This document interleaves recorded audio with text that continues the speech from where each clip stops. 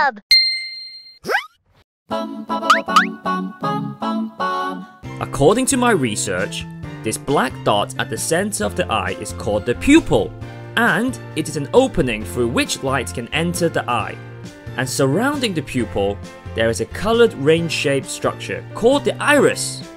The iris changes its size to control the amount of light entering the pupil. Ah, perfect explanation, Bobo! Let me tell you a fun fact. Our irises adjust the size of our pupils when it's bright and when it's dark. During daytime, for example, when there's too much light, our pupils will become smaller to reduce the amount of light entering the eye. On the other hand, during nighttime when it's dark, our pupils become bigger to let in more light so we can see better. The clear lens located behind the pupil acts like a camera lens by focusing light onto the retina at the back of the eye. The cornea, a clear window at the front of the eye, covers the iris and the pupil.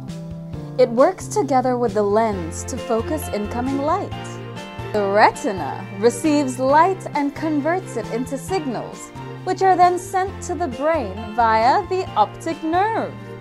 The brain will interpret the signals and convert them into images. During the day, objects will reflect light.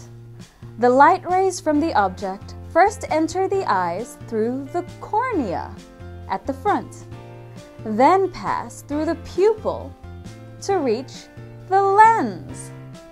The lens bends the light and focuses it onto the retina at the back of the eye. The retina will convert the light rays into signals that are sent to the brain to be interpreted as an image. Inside the retina, millions of receptors are present to convert light into visual information. There are two main types of receptors: the cone cells and the rod cells. Cone cells work best when there is plenty of light and they help us produce color vision.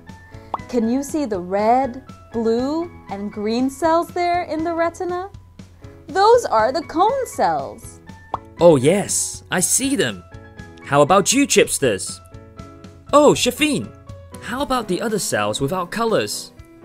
Yes, those are the rod cells.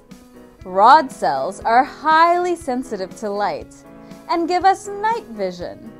Another fun fact, we have a lot more rod cells than cone cells in our retina. Around 20 times more. Awesome! So, if we want to create a superhuman robot that can distinguish many different colors, shall we just put lots of cone cells into our robot? And what happens if some of our cone cells are not working properly?